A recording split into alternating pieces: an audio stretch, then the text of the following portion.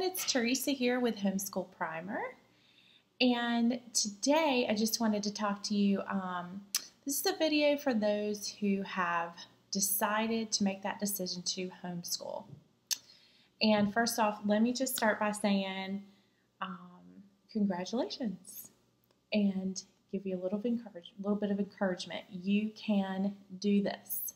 You are equipped. If you love your kids, which I am sure that you do, then you will only want to see them succeed and grow.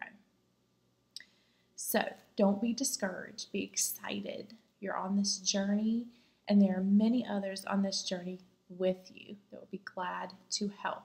And that's my big tip. Find other homeschool groups that you can be a part of in your area. This is where you can actually learn from other homeschoolers. They've been in your situation before, and they know how it feels, and they have always been so helpful to me. Veterans, seasoned homeschoolers, even sometimes newbies. We all learn from each other, and it's just really important that you get connected with a homeschool group. Now that could be, there I'm sure in almost every area, local homeschool groups on Facebook for whatever area you're in. There are park homeschool groups, which is where you just meet up and you guys just go to the park and you discuss different things while you're there. Just socialize. That's the big word everyone gets so scared of when they say homeschool. How will they socialize? Well, we meet in clubs. We go to parks. We play in sports. You name it. And that's another thing too, clubs.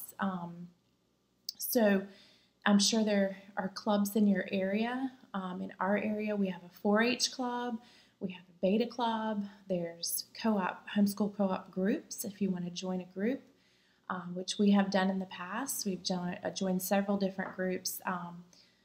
We're in one for 2 years, then in another for 2 years, just depending on your kids and you know, what's available, because people do move and things change and things like that. So, and another one is we use My Father's World, and they have a synergy groups is what they encourage. And although I could never get one started here myself, synergy groups is where they have a particular, say My Father's World is what it's based off of, and you meet together and then go through activities and things based on the material that you're learning in that particular My Father's World curriculum. So, and hey, if there's not one in your area, start one. Start one and just put the word out there, and I promise you, you will get responses and interest. And just build a community together of homeschoolers. So that's my big tip, but I wanted to get to really 3 main important things that you need to note when you are starting to or when you've made the decision to homeschool. Okay, so the first one is to check your state's requirements for homeschooling. Every state is different. Every state has a different requirement. It could be they need you to file an intent to homeschool. You may need to register your homeschool. You also may need to, some states require a high school diploma for the actual teacher or of the homeschool. Some require a college degree. Others, you may have to get your curriculum approved by, sometimes I've heard, it's not in our state, but I've heard in some states you need to get your curriculum approved by the public instruction. So I guess that's the superintendent of public instruction. And then there's just many different requirements. So make sure you go to the website for non-public instruction in your state and find out what those requirements are. And if you have questions, do ask. There's many, for our state, we have a Facebook homeschooling for just our state, and there's many questions that pop up constantly about this very thing. How do I do this? How do I get started with homeschooling? And that's the very first thing you should do, is contact non-public instruction for your state and take a look at the requirements. Now, another thing that's extremely important is to determine how your kids learn. It's extremely important to either take, and I'll put underneath this video, I will actually list some websites that you can go to that you can do an online test, and I would test yourself too. Test and find out how you learn and how your child learns. They could be verbal, they could be visual, they could be kinesthetic, they could be a combination of several, and it's just really important to find that out, and it will help you as you're actually going through your homeschool material with them. You can customize it based on how they learn and where their struggles are, where they lie, and maybe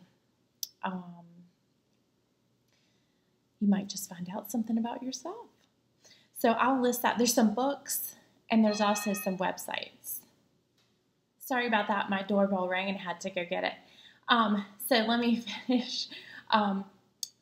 So get to know how your child, how they learn.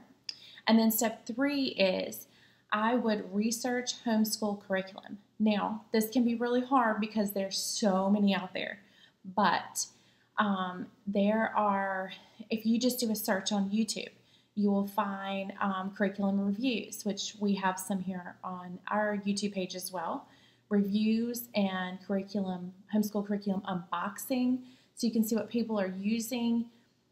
We also do, I know other homeschoolers do, inside the curriculum. So looking inside, you will get, you can take a look at videos to see what is inside. Will this fit my child?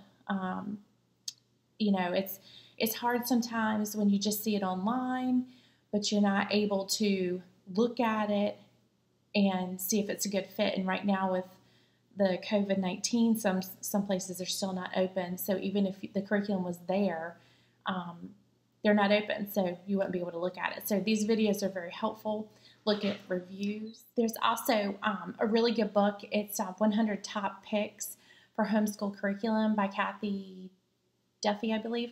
And I will put a link to that underneath all this because that was very helpful for me when I was picking out curriculum. And also there are companies that do this for you. So you don't have to pick English, math, science. There are complete curriculum sets by grade. So I'll put a couple of those underneath this video if those are helpful too, because sometimes you just don't have time to do this and schedule and all of that. So they do it for you. One other thing to note is also that if it doesn't work for your children, if whatever you pick does not work, don't worry about it. You have the ability and the flexibility to change, and that's what's so wonderful about homeschooling. I hope this video was helpful for you. Feel free to ask any questions. I'd be glad to answer those questions or direct you to the place that you can find your answers. Again, this is Homeschool Primer, and I hope you will subscribe to our YouTube page for more. Thanks. Have a great day.